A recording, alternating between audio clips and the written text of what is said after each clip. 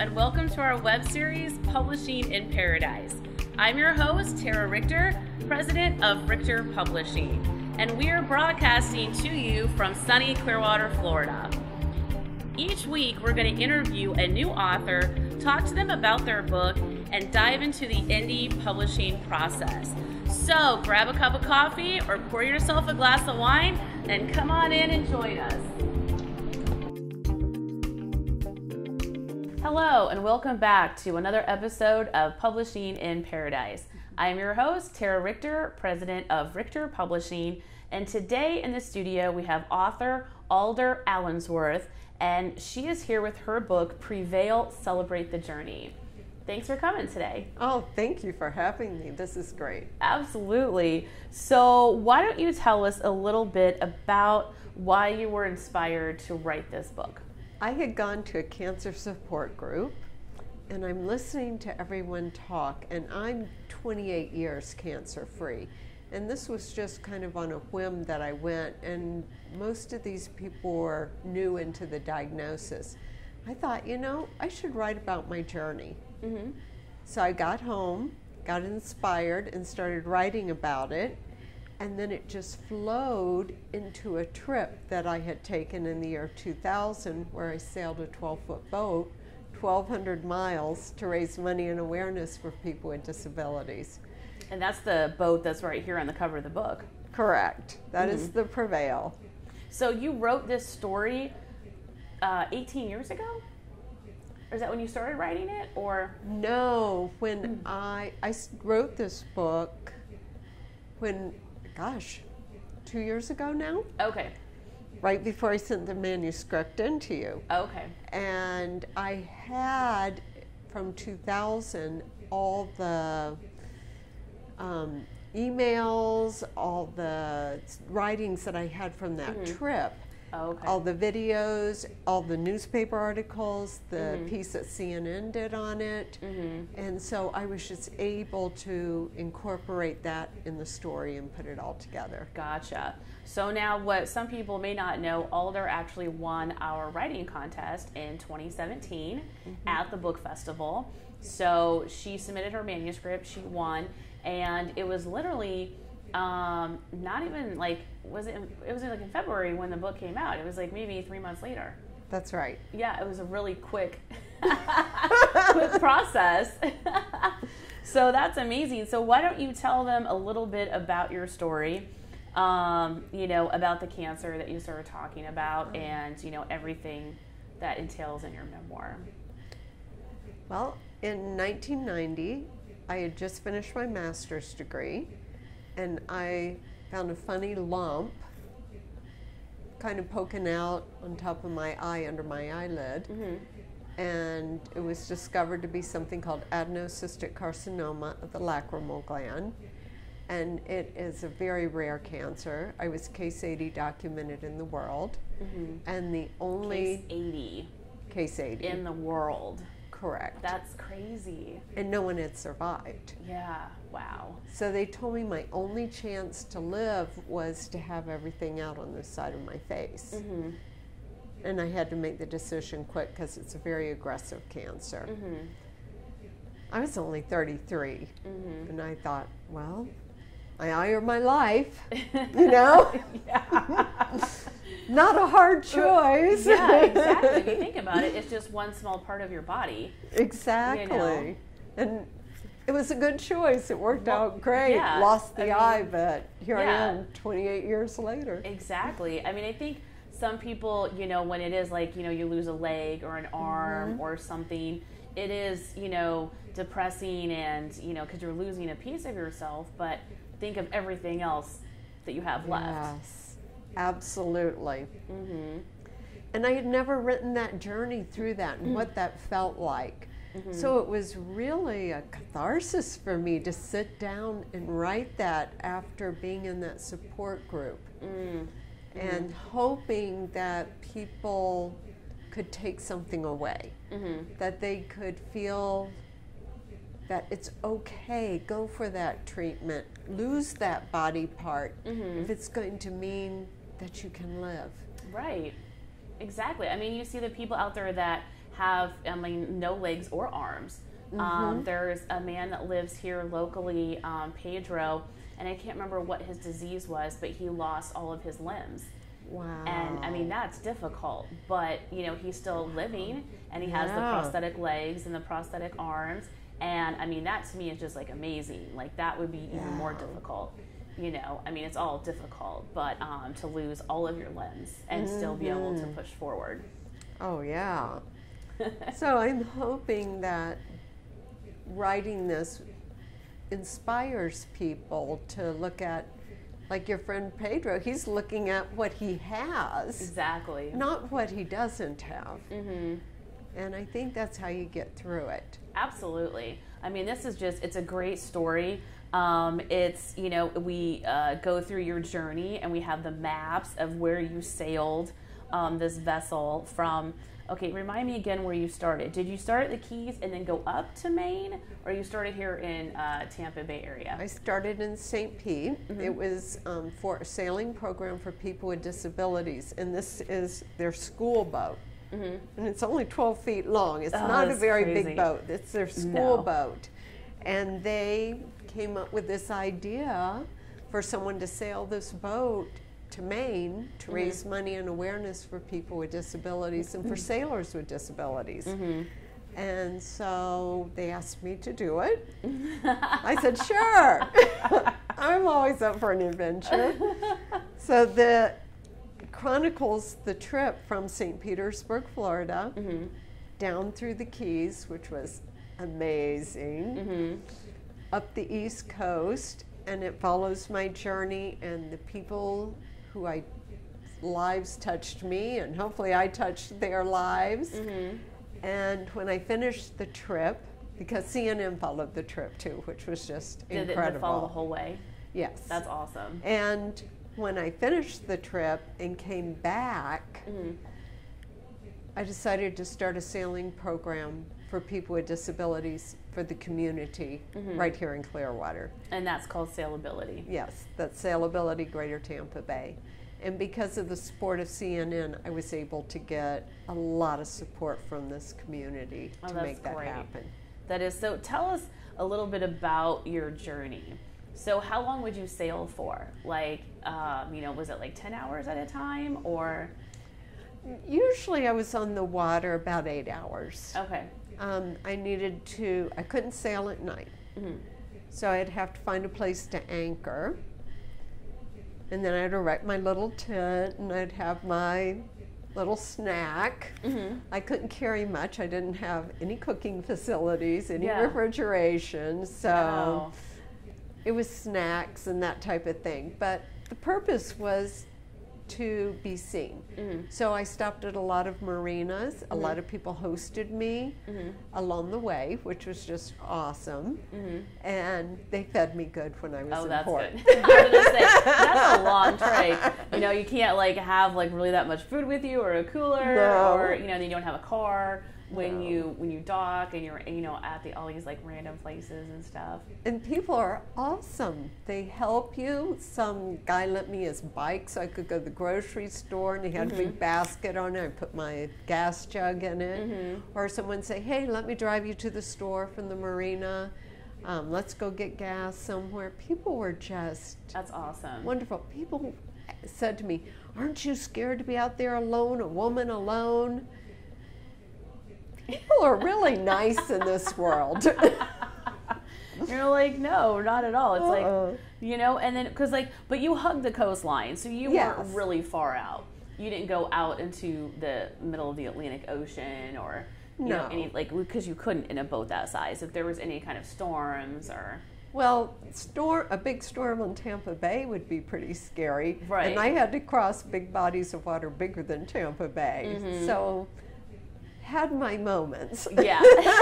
Did you see any kind of crazy wildlife out there that made you nervous?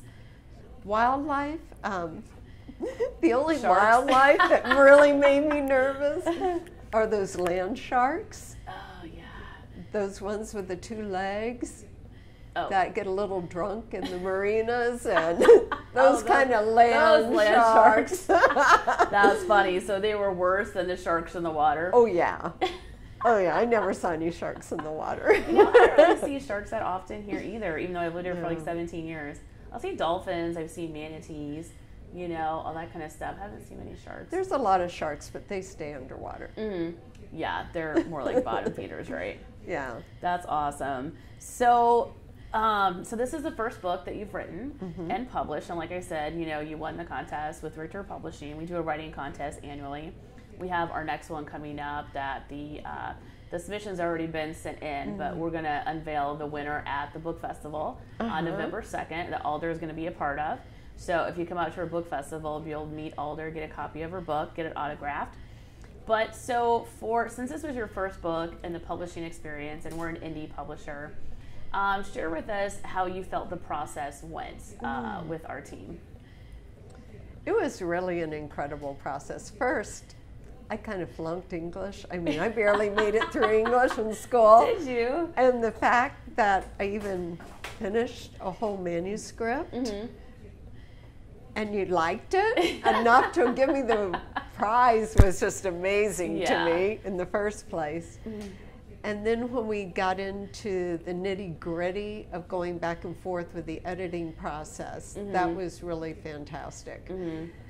And what I really liked was a lot of your editors knew nothing about sailing. And I used a lot of sailing terms. Right. So they would come back to me, what's this, what's that? And I hadn't even thought about an audience understanding it. So it gave me an opportunity to change things, beef things up, amend things. So the process was really nice with the back and forth. We went back and forth, 3 times each? Yeah, it's usually 3 rounds of edits. And then pushing the button was really hard. It is. We were just talking about this with Jaron, with our other author. He is just at that point to push the button. And I'm like, push the button. You got to push it. Everybody goes through a fear at that point. And I think it's, I mean, because I went through it myself, because I have 10 books. And it's like, okay, you have it, you want it, you work so hard for it. But it's putting your soul out there. That's right. To the world to basically read and judge you. But I mean, I know from my experience, and I'm sure you can share too, once you do it, it's just an amazing feeling. Yeah, it really was. It really was. Well, first it was sheer terror because I was like going, oh my gosh, I'm going to be so judged by what I said to this and what I said to that. But once I got over that, and people would come up to me and say, I read your book, I couldn't put it down. And that's what most people say to me. Yeah. I couldn't put it down. Like amazed by that. Right. And I've had a lot of emails from people who are dealing with cancer or dealing with a deformity of some sort. And they say it's so inspirational. Thank you for writing it. I felt that way too. Absolutely. No, it is. It's a great story. It's an inspirational story, you know, and it was actually really well written. So I'm surprised you said you like failed English, you almost failed English. So my dad sailed a 35-foot catamaran from South Africa across the Atlantic Ocean to the Keys. And they were on the ocean, I think, for 3 months. Wow. 3 months, and they went 2 weeks without seeing any other boats or land, period. Gosh. And, you know, this is a small boat, and, you know, in comparison to the 35-foot catamaran, but my dad said when you're out in the open water, that 35-foot catamaran is like you're on a dinghy. Yes, it shrinks real quick. Like, I know they went over like a school of whales, and that was his one moment when he was like, felt so small in the world. It's like this school of whales could come up and just flip our boat and like we would be done. Oh yeah. Obviously it didn't happen. He's still alive and well. Sometimes our greatest fears never happen. Exactly. Thank goodness. But I remember going through, you know, that journey with them, which was I think maybe like 16 years ago now. My dad and my brother did that with a skipper. But my whole point was, you know, going through the editing process with the sailing terminology. You know, my dad was in the Navy. He's a sailor. He's had boats, you know, my entire life. And I thought I knew a lot about sailing, but when we went in and were digging into the edits of your book, I also was like, I don't know what that is.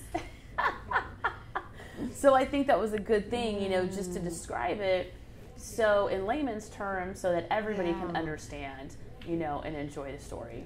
And that was really good feedback, because we had a discussion, should I put a glossary in here of what these terms mean? But I was afraid, one, of plagiarism, because how do you write a definition without plagiarizing a definition? Well, and yeah, but that's not plagiarism when you're defining something. That's just like something from the dictionary, just so people understand what the word is. So, yeah, that was one concern I had. And as we talked, you were like, yeah, but people having to flip back and forth, and if it's electronic, and kind of lose the flow. So we decided that I would explain the terms within the text. And as I was doing that, it was a lot of fun, because I could throw some action in. Yeah. With explaining the terms and use action to do that. So that was a lot of fun doing that. Yeah, I really like doing that. I just think, you know, as an avid reader myself, I've read thousands of books. And if I don't understand a word, I don't want to flip to the back. I don't want to look it up. It's nice to just have it right there so that it just flows in the story. I think it makes it a lot easier on the reader. Yeah, so that was a great suggestion. Yeah, absolutely. I mean, since, like, you know, with our company, we're doing things opposite than, you know, traditional publishing. And honestly, what I found being in the business for 5 years, there's really no right or wrong way to publish a book. I mean, you can really do whatever you want. There's standards, but yet you can do anything. I remember one day I was going through Barnes & Noble, and I was just flipping through books from traditional publishing houses, you know, like Penguin and Random House. And it was actually a book, a memoir by Neil Patrick Harris. And I'm flipping through it, and he has no chapters. Like, a basic layout of a book is having chapters and, you know, page numbers, and he had no chapters. And I'm like, if Neil Patrick Harris can have no chapters in a book, that really just kind of gave me an ease of, like, you know, there really is no right or wrong way. Yeah. I think it's really about getting a story out there and getting it out there as best as possible, and, you know, and accessible to people. Most people aren't even going to realize, you know, headers, footers, stuff like that. I mean, and it's funny because we kind of fight with authors sometimes. Like, even if you've read a lot of books, and then once you get your book, one of the main things people complain about is, well, why does the chapter start all the way down here? Well, it doesn't start here. Like if you go back and look at all these books, they all start like in the middle of the page. Right. You know, because it's a break for your eye and for the reader to know, oh, okay, we're on to like something new. Exactly. Yeah, I'm an avid reader too, and I love quotes at the beginning of a chapter in books I read. So when I wrote this, I had to have a quote at the beginning of every chapter. Absolutely. Just because I love that. Yeah, and that's a great thing. You know, with like indie publishing, it's a lot more flexible. You know, we could really do whatever we want. And you know, honestly, the final say, you know, I would like to say I have the final say, but honestly, you have the final say. Because it's your book, it's your baby, it's your story, and we want you to be happy with it. So, you know, we'll give you advice, or professional advice. And some authors take it, and some authors don't. And it's like after 3 or 4 arguments, it's like, all right, well, if that's what they want, well, let's do it. You know, because once again, it's about having a book out that you're happy with, you know. Like the cover, I was like, oh, good, I'm going to put the cover in their hands because art is not my thing.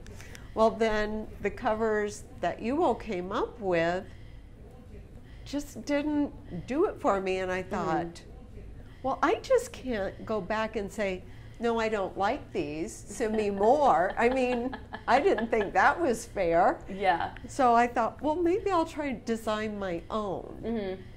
So I came up with this idea, but I had red and all sorts of other stuff on it. And you said, well, why don't we do this blue? And it was perfect. Yeah. So I love that collaboration. Absolutely. And that's the thing, you know, sometimes we come up with designs and like that, you just don't like it at all. And that happens, you know, but it's a collaboration, it's a work together.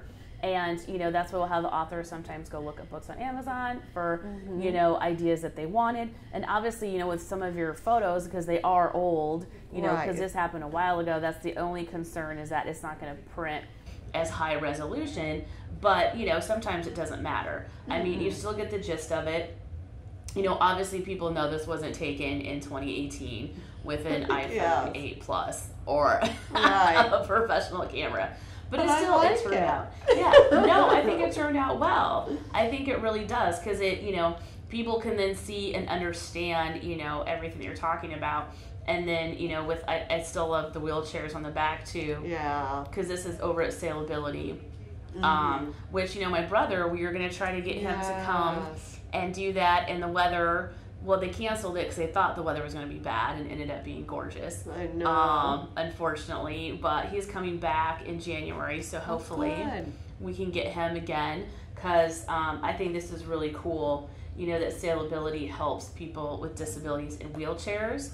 I mean, they have all kinds of ranges of disabilities that you guys help them with. Yeah, we had a guy, taught a man to sail, who's a ventilated quadriplegic, like Christopher Reeve. Wow. And he sailed with his chin, because that's the only thing he could move on his body was his head. And actually we got the money for the boat from the Christopher Reeve Foundation. Oh, wow. And the boat has a special watertight compartment that you put the ventilator in. So the ventilator goes with him, hooks into his trach, and off he goes sailing by himself. Wow, that's amazing. Now if the ventilator quit, he has 5 minutes to live. Oh, jeez. So we had a special strobe light on the back, and this was all designed by the biomed engineering department at the VA hospital, because he lived at the VA. Okay. So they did that, and then Custom Mobility designed all the seating to make sure, because he couldn't hold himself up. Right. So they designed the seat to hold him in the right position. And he could go sail by himself. Wow. We had a team of medical personnel on a safety boat, and we just kind of follow him around. But he took the lead. Just in case. Yeah. We were there. That's awesome. But he took the lead. Wow. It was his time to sail. Yeah, that's amazing. And that's what I want for my brother, because, you know, he has epilepsy. And so, I mean, he doesn't need all that extra special equipment. But for him, I think it's more of like a self-esteem issue. Absolutely. Because it's when you have a disability, a lot of people tell you can't do something. And I think that's the biggest thing, is allowing somebody to do something like that. You know, when before you're so dependent on other people, but to go out there and sail a boat like that, and with a ventilator on your own, like, that's just amazing. The whole premise is to teach people to captain their own boats, not give sailboat rides. Anybody can go for a ride. Right. But as you said, the self-esteem factor of, I can sail. I can captain my own boat. Yeah, that's so. Yeah, it's awesome. So awesome. I can't wait to come out in January, February. He'll be here for like 3-4 months, so we're definitely going to make one happen. Good. We will. All right, so Alder, you can get a copy of her book on Amazon, Barnes & Noble, iTunes, everywhere books are sold. And again, she's going to be at the book festival on Friday, November 2nd. If you guys are in the area, come on out. You can meet Alder, get a copy of her book, get it autographed. We're going to have food, drinks, live jazz music, and the closing ceremonies are actually going to have a fire breather. Wow, that'll be fun. I know. We're just had to keep them away from the books. Far off from the books, but it's going to be a good time. So hope you guys can come out and join us. See you then.